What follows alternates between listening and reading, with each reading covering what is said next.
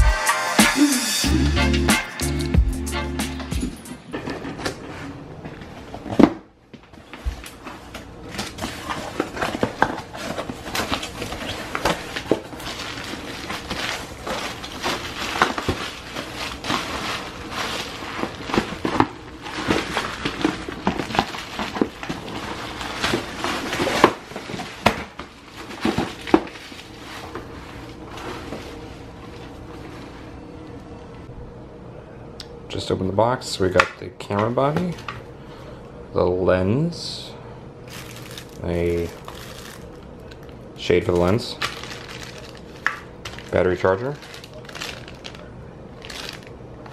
data cable, and battery. And I'm gonna charge this up and make some recordings.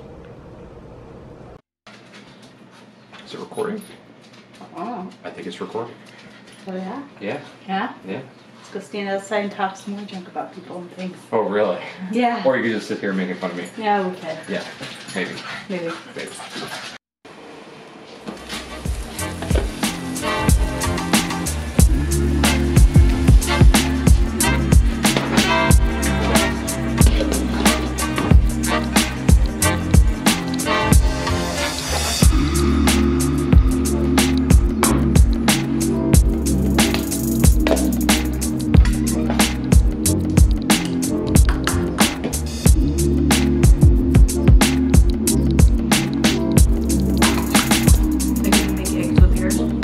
Yeah, probably not.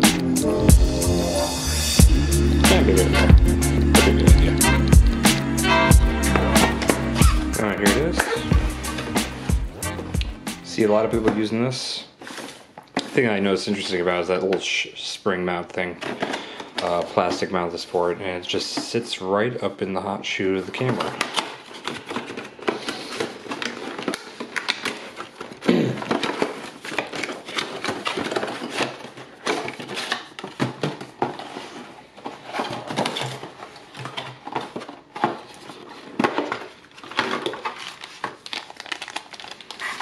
This instructions, which are probably pretty obvious. You plug it into the camera. There we go.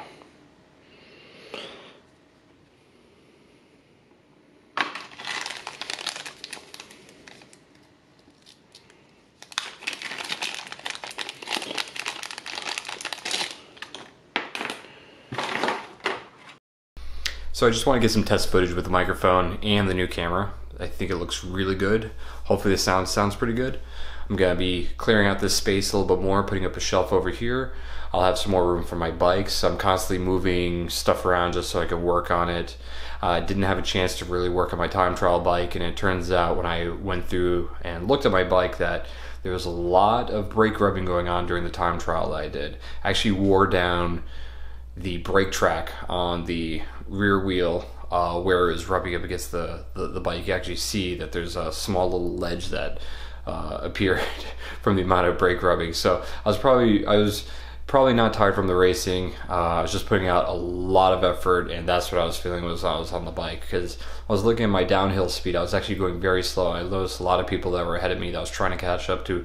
They were putting a lot of distance between themselves and me, even though they weren't pedaling and I was pedaling. So pretty soon I'll go through a video on how I should double check that in the brake setup I have on there too.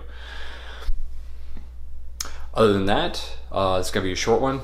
So I just want to put this out there, test out the G85 camera with the Rode directional microphone on it. I want to see how it performs, see how it looks when I both upload on YouTube, and also see how the camera looks when I change lighting conditions. I have an incandescent light over here, and I got one of these LED lights over here, but I'll probably be changing things up so they look a little bit better inside when I decide to film inside. But I'm gonna be doing most of my stuff outdoors. See you later.